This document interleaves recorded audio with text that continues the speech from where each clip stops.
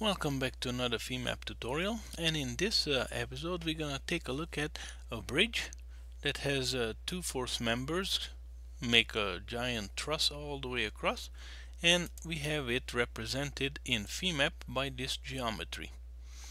We have a bunch of points connected by rods, and we're not gonna set up all of this.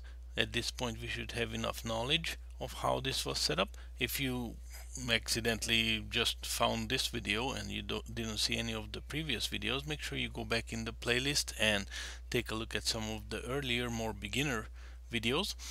But here we're not gonna set it up, we're just gonna go through it and analyze it, see how it was set up, what was applied, where was it applied, and what after the analysis, what did they come up with. Okay, so let's get started. We're gonna go through it in the same order as I would actually almost be like setting it up from scratch, right? So we have the geometry, probably had a bunch of dots. We aligned lines everywhere, making sure it matches the bridge or whatever we're trying to model, right? These are all two force members. Remember, they're a truss. There's none of these have something applied to the middle or center or torsion to it or anything of that nature. Good. So we most likely would go first to geometry, curve line, and either by points, let's say, or project points, and then pick this, and then just pick your points and connect them up. Then let's see what kind of material did they use. Go to model, material. We would set it up here. We want to check what did they set up. So on the left hand side, model, go here, material. My aluminum. If you wanted to edit it or take a look at the details, click edit. Here you go. Now we can see what was entered. Okay.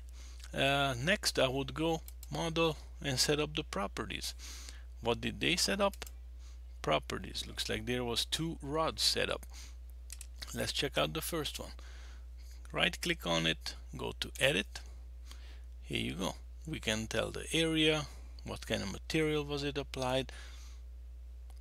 Okay, the other one, edit. There you go. There you go.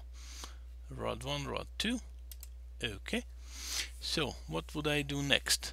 I would connect it, materials, rods. I would have to apply some boundary conditions, right? So let's take a look at our constraints. If I would be setting it up, I would go model, constraints, probably on this point, that point, that point, and that point, right? So apply it to a point. We're gonna go check out what did they apply. Constraint at the base, constraint definitions. So left base, right click, edit constraint. We could tell that on the left base here they did pins. Okay, if you want to see, you're not sure where, what do they mean by left, then click edit where applied. See, it shows the two. Go to highlight, bam, it shows you, look, these two are the points where that was applied. Okay, cancel that. Right base, let's see where it was applied. At these 2 points, highlight, there you go, it shows it. Same thing, edit, let's see what kind of constraints. T and Y and Z is constraint, X is allowed to have a translation. Okay, let's see. Oh, okay, we have a third one. Okay, so for this one we'll come back. If you see this node, you should recognize it that this is a displacement kind of load. Okay, not a force or anything else, displacement kind of load. That means this node was displaced by a certain distance and then it was fixed there. Okay, so we can do Control Q and go to labels, and let's take a look at our geometry. Points and curves, these are our identities of all the nodes, and if only the curves, then these are all of our curves. If I don't want to see curves and points, go up here, turn this off, and the cyan color turn to white. Now this is not the geometry anymore, this is the mesh. So Control Q again. Now labels, I can visualize the nodes, not the points. Points belong to the geometry. Nodes belong to the mesh. So nodes, these are all my nodes. And the elements, there you go. The lines are excuse me, the lines are elements now, not curves. Okay, so actually I'm gonna leave the elements, and let's see, we just looked at constraints, right? So why don't we visualize them? Let's see, there you go. Now we have T's over here, and on the other side, number 2 and 3, 2 and 3. Those are representing the translation. Let's do our loads. I want to see the loads. Let's say force and bearing, all of these.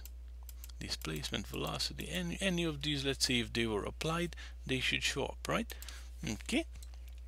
And here you go. We have 0.1 displacement node, and we see that there's more than one applied. 1, 2, 3, 4 of them, right? 4? Yeah, 4 of them was applied on this mesh.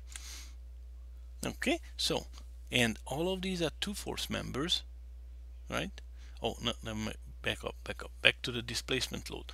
The software requires us that after we apply a displacement load, we go back and constrain the direction in which the displacement load was applied. So since this is applied in the negative y direction, after we applied it, the displacement load, we would have to go back and apply a constraint to the same locations and constraining the direction in which this displacement load was applied. So if we click on it, edit constraint, let's see the y is constrained. We want to see where was it applied. See where the displacement loads are applied, at those nodes. Okay, so that's how the software works. Sometimes it can be counterintuitive. I have a video on this, on displacement load. Make sure you go and check it out so you can get a better understanding on this. And let's see what else we have. Meshing, right? We would have to mesh. So this is what I wanted to say earlier. These are all two force members. You can't discretize this setup in more than one element. It'll buckle or kink like a chain if it'll be in compression. So all of these need to be mesh, control mesh, and along the curve, and we would have to choose element number of elements as 1 for all of them. Then go to geometry, curve, and actually mesh the whole thing. Good. And at that point we would be all done, and we could go to model analysis. This is static type of analysis. We can see here what they chose: static, nonlinear, static. After they ran the analysis, let's see what they ended up with. Analysis, there it is. There's our results. So go to view, select, deform, beam diagram, deform and contour data. Let's put rod axial force. Okay, leave that. Let's see. Okay, and there you have it.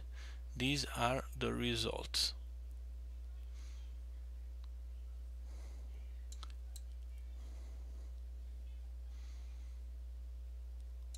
We could see that's the displaced. This is the original. Displaced original. Here's a little video. Cool. Let's see. If we wanted to, well, let's say I don't want to see any of this anymore. Put back the original. And what about the free body diagram? Did they set one up? Yeah, there you go. So let's click OK, and now we can all see some reactions. And let's see, go down here. Oh, there you go, the other direction. There you go, reactions, free body diagram. Let's see the other side.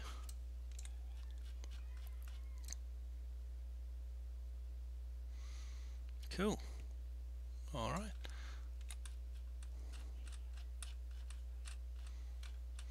Alrighty, so that should do it, I believe.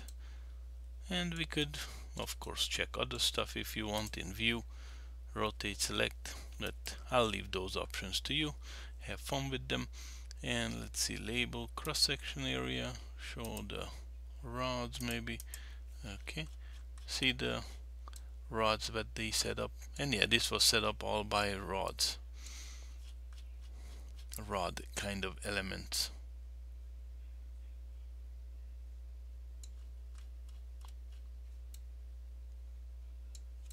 Alrighty, ladies and gentlemen, I believe that's it for this video. Make sure you tune in for the next one and like and subscribe. Have a good one.